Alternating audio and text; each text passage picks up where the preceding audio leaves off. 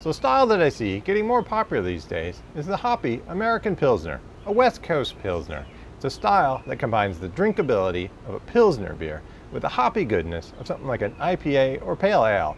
Well, I was involved with another collaboration to brew a West Coast Pilsner with a commercial beer, and this one, it turned out great.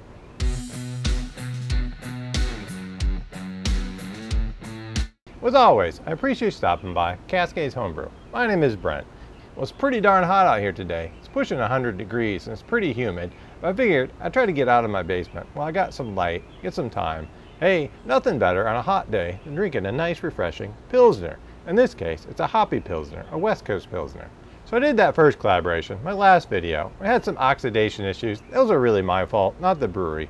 But this one, well, let's just crack this one open. Let's prove to you, this is a beautiful looking beer.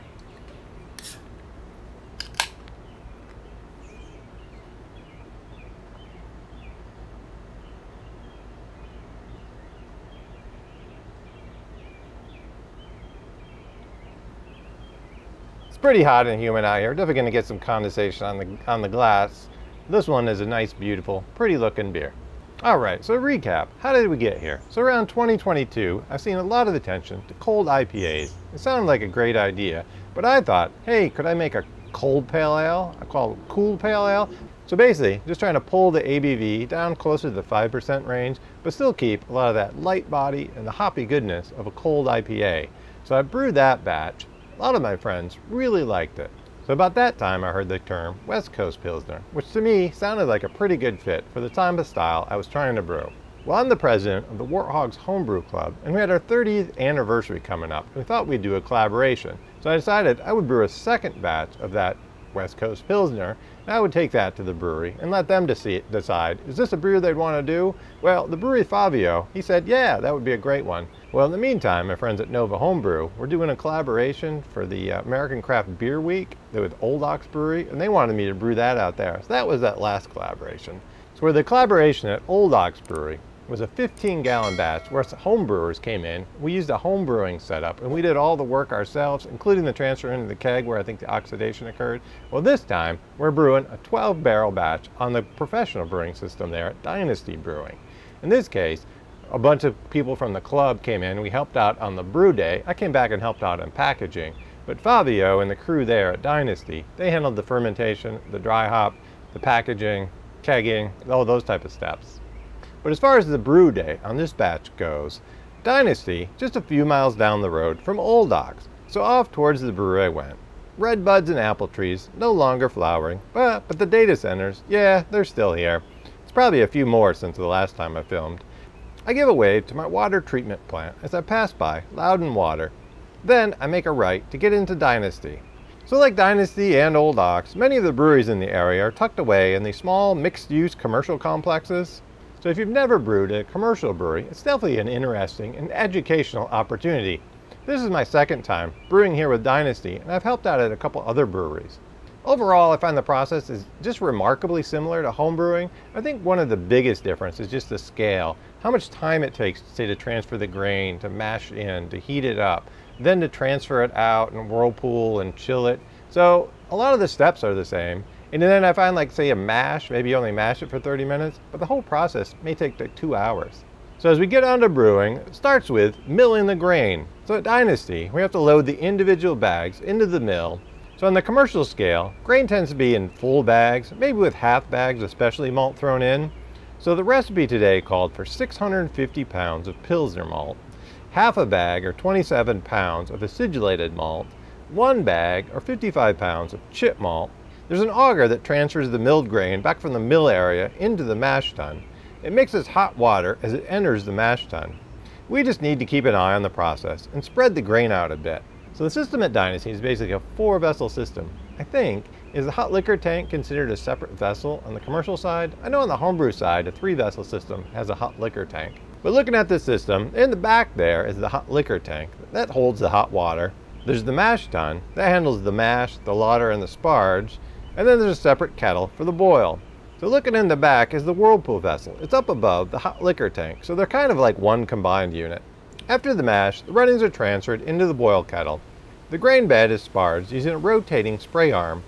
Once the wort is up to a boil, we add in the hops. The total hop load for this bill is a ½ pound of Simcoe at 60 minutes, 2½ pounds of Simcoe at 10 minutes, 3 pounds of Citra at whirlpool, and 2 pounds of Simcoe at whirlpool. There's a Citra and a dry hop, but I'm not quite sure the exact amount. I'll have to check on that. The recipe sheet said the target original gravity was 1047. It might have came up a little above that, and the bitterness was calculated at 39 IBUs. During the boil, we get the fun task of cleaning out all the spent grain from the mash tun.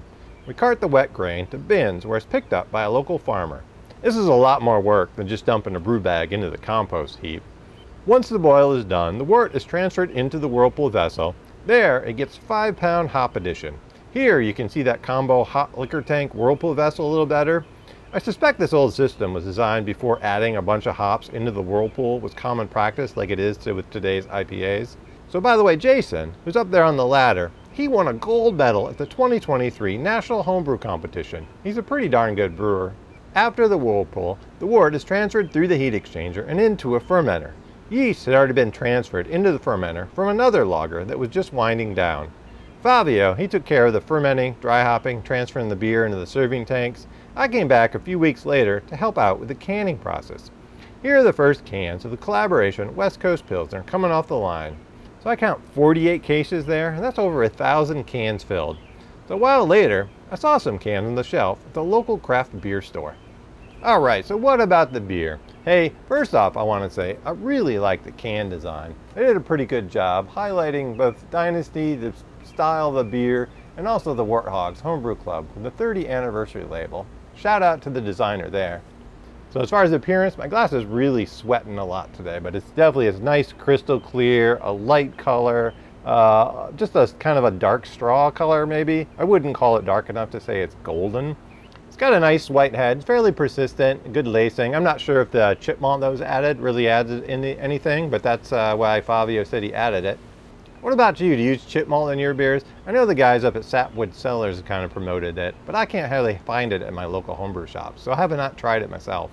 All right, well, let's see how the beer really is. Aroma, it's got some nice hoppy aroma.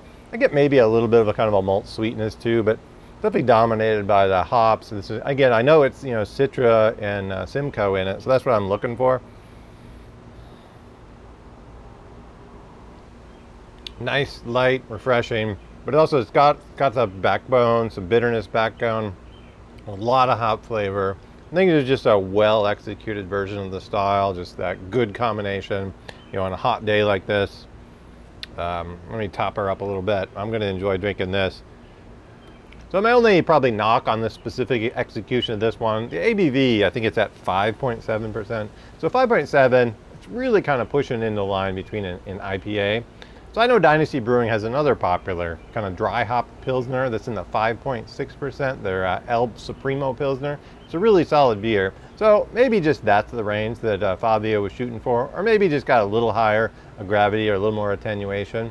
So I think my preference for the style, maybe we would push it closer to that 5%, maybe 5.2%, maybe even below 5%, just in that Pilsner range to get the drinkability, just so you can drink on a hot day, drink a couple of them. What about you? Have you tried brewing a beer like this? What did your recipe look like? What kind of hops did you find work well in the style?